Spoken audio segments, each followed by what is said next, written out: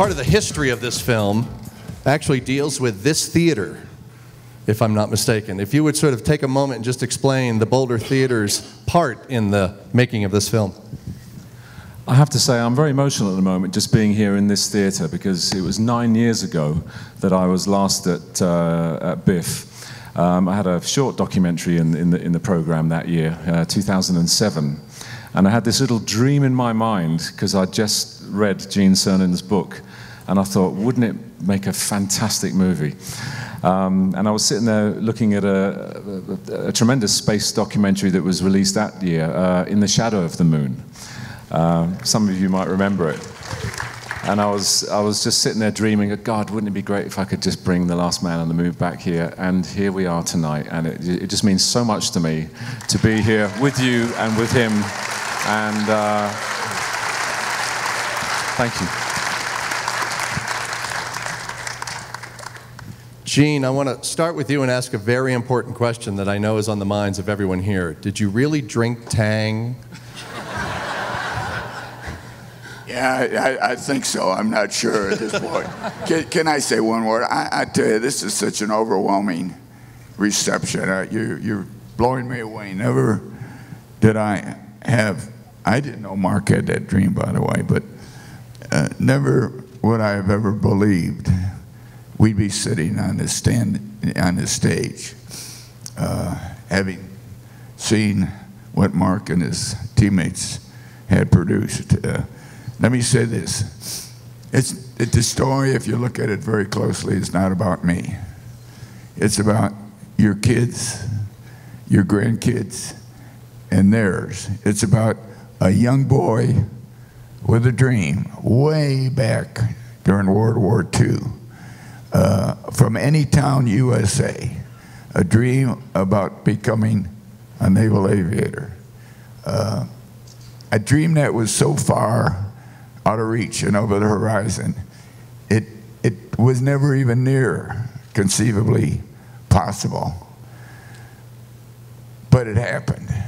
With little help from Mom and Dad, I got the education they never had a chance to get. Grandparents were immigrants from, quote, the old country. And that young kid from any town, USA, became one of those American dreams as he zigzagged through his life, living through the pearls and disappointments and the ticker-tape parades to eventually be able to call the moon a home. Fate plays many interesting, not tricks, but fate has a great deal to do with what each of us accomplish through life. And I am blessed, truly blessed, to have had the opportunities I've had. And now my goal in life is to leave those young kids out there with a little passion and a little inspiration to once again go where humans have never been before. God bless you all for coming. Baldy, I know that you enjoy being this man's wingman for how many years now? Too many. About 60 years almost. What? Do I have to keep telling you? How come you always got to be in charge? There's a couple flaws in the movie that I'd like to point out.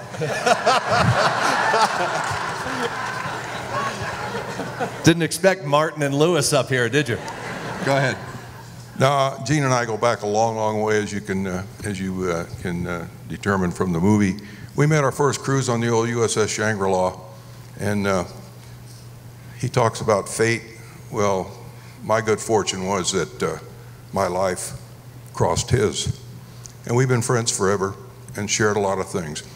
One thing I really want the audience here tonight to know, that when we enshrined Gene into the National Aviation Hall of Fame, I don't remember the year, it's been quite a few now, but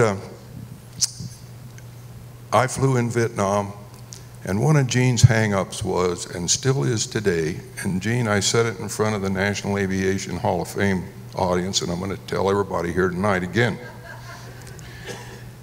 His hang-up is that he didn't fly and fight in the Vietnam War. And regardless of how many times that I've tried to tell people and tell him, he doesn't listen a lot, he stepped out and did something for our country, for our Navy, that none of the rest of us could have. And he felt that he went away from the squadrons and the air wings that were over in Vietnam, and he felt he let us down. Gene, I want to tell you face to face again, you've never let anybody down, and I love you.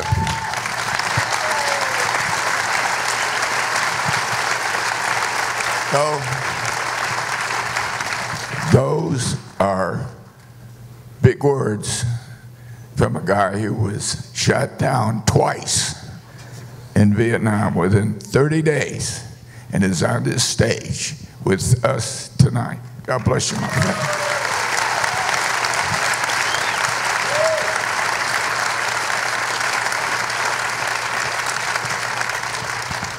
Gene, did it bother you that on Apollo 17, that of the 3 crew members, you were the only one who had been in space before?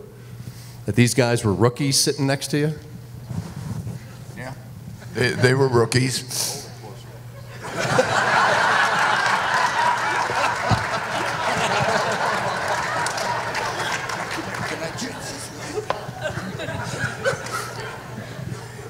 Yeah, they were rookies, like Baldy was when he first joined the squadron. But one was a naval aviator, so that made a big difference. And he was also a Vietnam veteran. That was Ron Evans.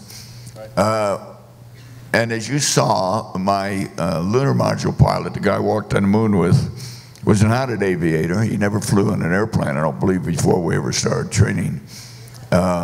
He was a geologist, and a lunar geologist, and a doggone good one, as a matter of fact. Quite frankly, 2 things. Number one, I fought him being on the crew because the guy that I had trained with previously, he was an X-15 pilot, pretty doggone good guy as well. But in retrospect, it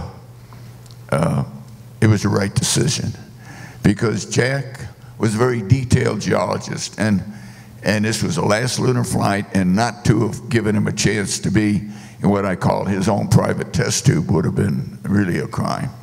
And I was one of those guys that stood back, and I never would have found the orange soil.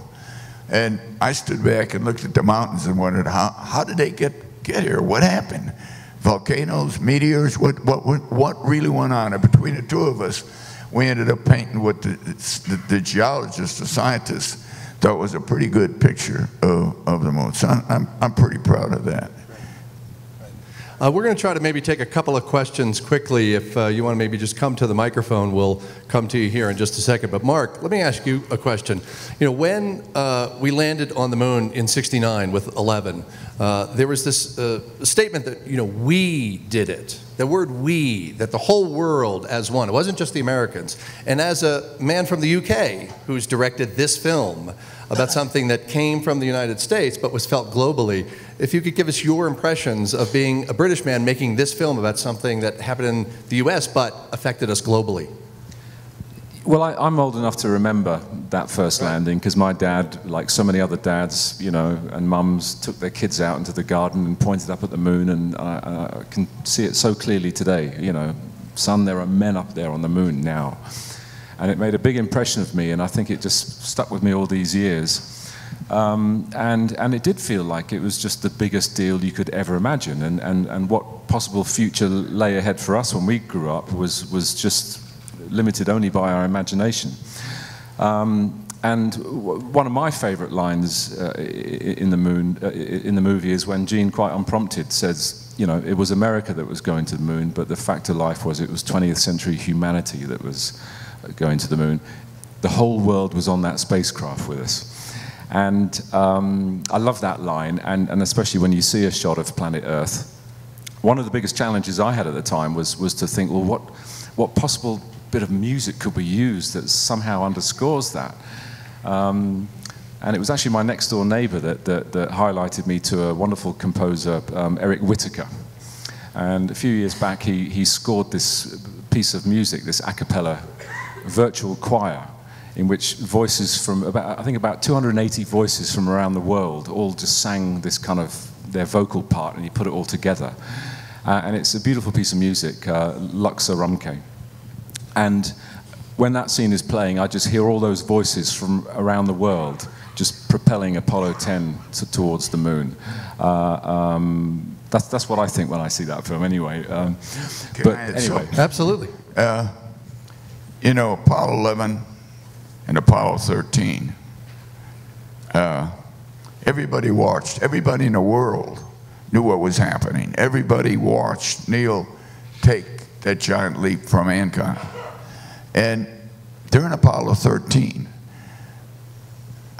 I've got to believe that every human being in the entire world, because I've had too much response from too many of them, was kneeling in their own personal way and saying a prayer for 3 human beings, notwithstanding they were Americans, 3 human beings to come home. That was significantly important. The space program has brought the world, and look what we got now. We got an international crew. And when we go to Mars, it'll be an international crew. I'm parochial enough to want the general partner to be a naval aviator.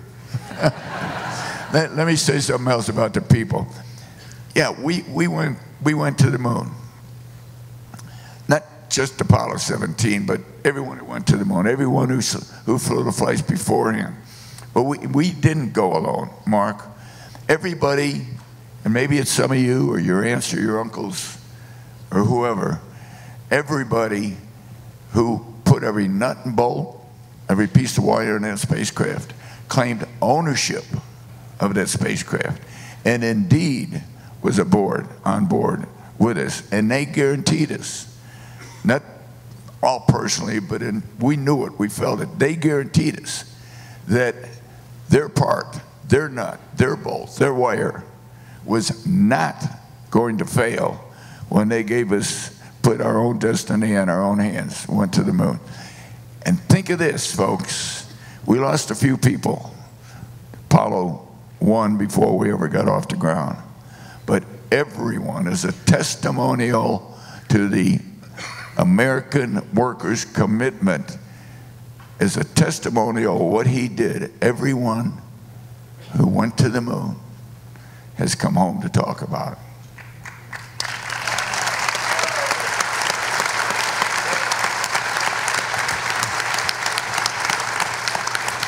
I'm going to give you a quick couple of seconds to ask your question, and make sure it's a question, please. Hurry up. Yes, it's wonderful to see you, and I want to thank you for what you have done for humanity. The astronauts are considered to be heroes by many people. Who would you consider to be a modern-day hero? Who's a modern-day hero? All the astronauts are considered heroes. Who's your modern-day hero? Say Mark. Well, you know, I could come up with people like John Wayne, and he was when he was alive. No, it's not you, Baldy. I got to tell you who my modern-day hero is, and you young kids remember this. My dad, my father. Let's come over here. Question quickly. Gene, I just wanted to ask Wally, was it true that... Oh, no, there's a gentleman at the mic behind you. I'm sorry. Some of your colleagues, astronauts, have talked about there's a cognitive shift, seeing Earth from space, calling it the overview effect, and wondering if that changed you. Could you hear that question? No, I'm a lot. I got these things, but they're not loud enough. That's okay. Go ahead. Did seeing the Earth from the moon give you that cognitive shift that a lot of astronauts have said that they get from being out there and seeing our world so small? You know, kind of like in Apollo 13 where Jim Lovell puts his thumb up, you know, he covers the whole Earth. Did you feel different? Boy, you've asked me a question that I love to answer because the feelings are entrenched within me. Yes. I I've always said there's 2 space programs, and I'll try and shorten. There's 2 space programs, one in Earth orbit and one when you go somewhere. And we went somewhere in Apollo 10 and Apollo 17. They're different technologically, philosophically, and for me, spiritually. Not religiously, spiritually. And when you go out that far away from home and you see the world emerge and cover the entire window and get smaller and smaller as you head out to the moon, you see from the North Pole to the South Pole, across continents and oceans. And on top of that, every 12 hours, you're looking at the other side of the world. It's dynamic, it's alive, it's life. I came to the conclusion on Apollo 10, and I challenged it on Apollo 17. It just reinforced my feelings. The world, this Earth, this home of ours, is just too beautiful to have happened by accident, period. Quickly. I'd just like to remind everybody of something else that you told me, which I think is on the same subject, that you wished that if you could just take the world back and stand them on the moon for like 20 minutes and look back at the Earth, that there might be a whole lot less fighting and wars and all that kind of stuff. I mean, we do live in troubled times at the moment, and I think a lot of people's perspectives are, you know, like this. And wouldn't it be great if people could just see our planet in a bigger context? Maybe, do you not think that when you were there? Yeah, well, you just brought up one other thing. I got to say this because there's someone out there I want to introduce. The name of the movie came from the name of my book, which was published 15 years ago now. But the movie and the book are really same guy, but they're different. You saw the movie. The book allows me to take you first person everywhere I have been. You've walked in space with me if you read the book. You've stood on the moon. You've sat on God's front porch if you read the book, because I went into it that deeply. And the man who guided me through and helped me write the book, started this whole thing, is a gentleman who lives right here in your community, Don Davis. He's a tremendous, great author and a great friend. Don, stand up. Stand up, Don. Stand up.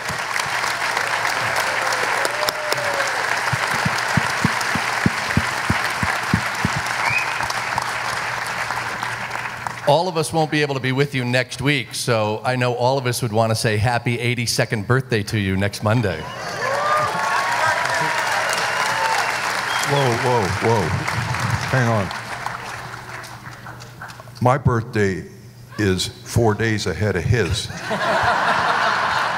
And I'm going to be 81. What do you think I am, chopped liver?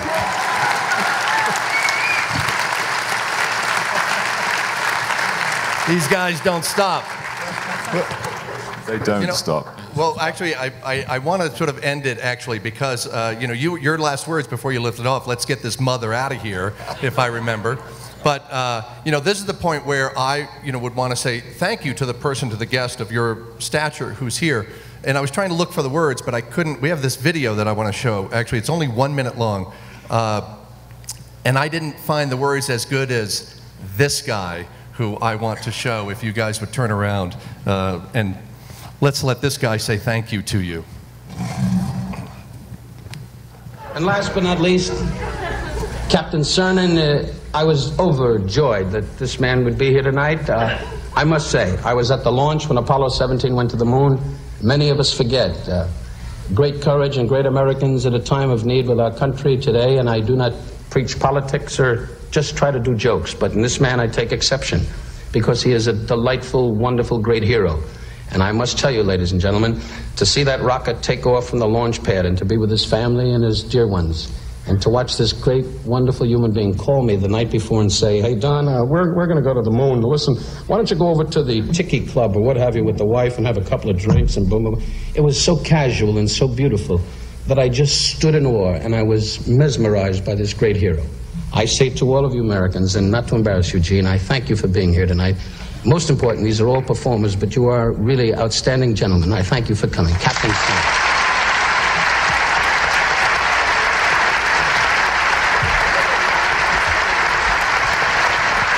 Ladies and gentlemen, help me say thank you again to Director Mark Craig, Fred Baldy Baldwin, and the captain himself, Captain Eugene Cernan.